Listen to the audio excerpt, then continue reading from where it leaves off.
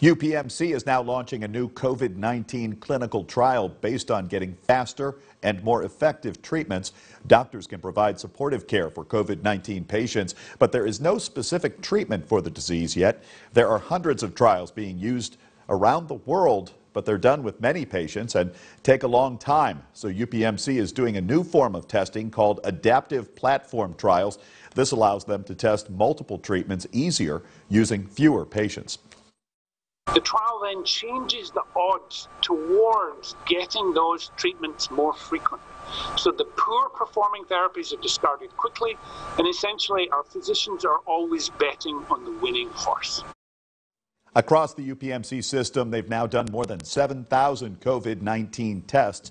8% have come back positive. UPMC Hammett has done 271 tests with 4% positive.